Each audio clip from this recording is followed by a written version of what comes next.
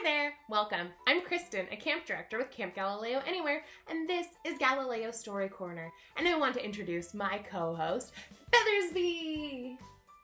Feathersby? Feathersby, where are you? Feathersby. Feathersby. Oh, there you are. What were you doing with all of those animals? Oh, Feathersby says she was pretending to be at a zoo. Well, you certainly had enough animals to pretend to be at a zoo. That's so cool that you were pretending to be at a zoo, Feathersby, because today we're reading a book called Fraidyzoo, and it's by Thrya, Heder. And in Fraidyzoo, there's a little girl named Little T who pretends to go to the zoo with her family because she's feeling a little bit nervous about going to the zoo. Her family helps her be courageous, which is our mindset of the week. Let's read the book. Are you ready? Wake up, Little T. Today is the perfect day for the zoo. To the zoo we go. Hurry up. We could be the first ones there. So, what if someone was afraid of going to the zoo? What? What are you afraid of? I can't remember. It's okay, Little T. We won't go until we figure it out. Let's take a guess. Does it start with an A? He's being an alligator. Or B? Oh, she's being a bull. Or C? A camel. No, it's none of those three. Does it jump in the road? Can it give itself showers? An elephant. Maybe it's pink. A flamingo. Or very tall? It's a giraffe. Not that tall. Or maybe a Oh, she's being a hyena. Does it live in the tropics? Ooh, an iguana. Or gloop through the ocean? Look at that jellyfish. Does it hop with a pocket? A kangaroo. Does it roar? A lion. Is it a monkey? No, silly. I'm braver than that. Is it one of those whales with a horn? No. Owls and towels? Ha! I'm not afraid of those. Squawk? Not afraid of those. Look at her parrot costume. Psst. No.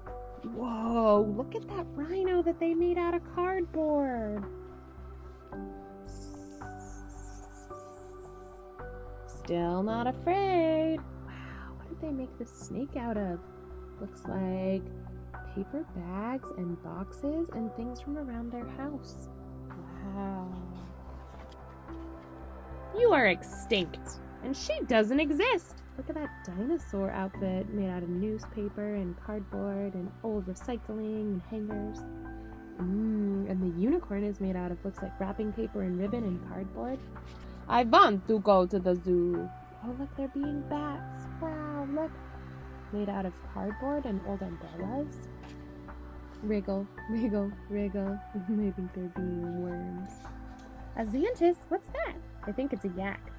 How do we make a yak?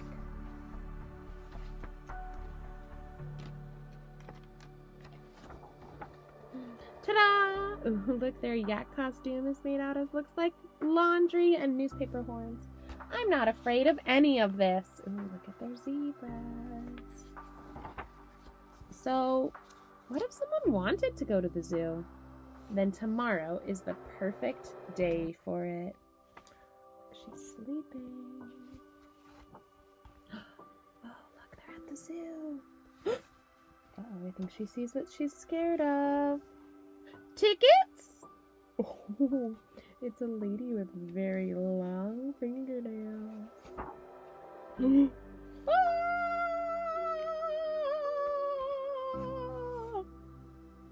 Tickets, please. Oh, look, they're playing zoo, and she's pretending to be the lady at the tickets counter. The end. Look, she took a picture with the tickets lady. That was definitely courageous because that's what was scaring her. Wow, that book was so cool.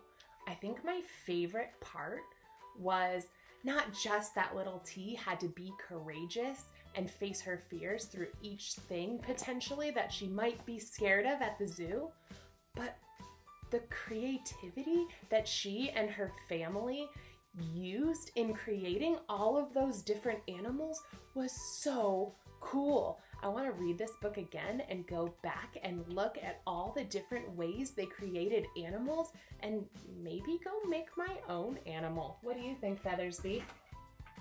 Oh, you want to make a narwhal? That's a really cool idea. Let's go get started.